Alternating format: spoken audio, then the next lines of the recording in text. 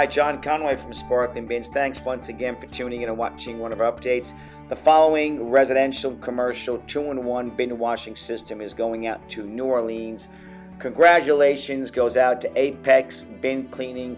This is their third Sparkling Bins truck in the last 2 years. They have 2 residential trucks. This is now a commercial and residential bin washing and dumpster cleaning system. So hats off to KT. She's a female owner-operator.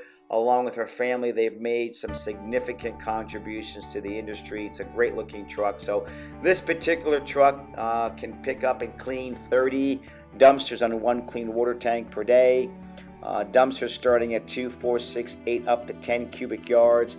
And this can clean in excess of 200 residential bins on 1 clean water tank. So the one thing about Sparkling Bins with our expertise is that when you come to us and you start talking to us about the model, we have 6 different models. We're going to find the right system for you.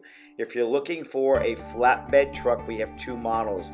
The SB4 is our residential dual bin system that we mount on a Class 4 chassis, NPR Isuzu gasoline truck. It's 14,500 is the gross vehicle weight rating. It's a great truck. It meets the specs for that particular system. When it comes to the SB5 model, which is the true commercial 2-in-1 system, this has over 4,500 pounds of water. The hydraulic system is not your typical 12-volt pump, so you need to have a Class 5 diesel.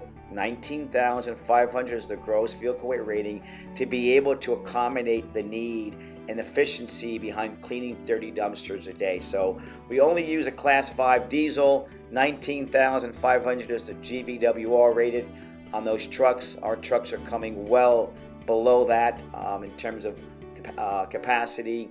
You know, the one thing about Sparkling Bins, everything you see here is mounted and assembled, made out of aluminum. Our hoppers are powder coated. The one thing I want to say is that we have a group of clients of ours that are part of a focus group, and every time we make modifications or looking to make modifications, we get a lot of feedback from our clients. We listen to our clients. For this particular truck, we flew 3 of our clients in for a couple of days last year, and after we unveiled our prototype at the Waste Expo, we met with them for 2 days, and they gave us a lot of feedback on modifications. So we listen to our clients. You know, this year alone in 2018, we made 8 significant modifications to our trucks. This year we've made 4 more, and it's all based on client feedback. And thanks to our clients and our focus group. We really appreciate their commitment to the industry. So thanks for watching our video. Once again, thanks again for your support. Give us a call, 305-382-2467.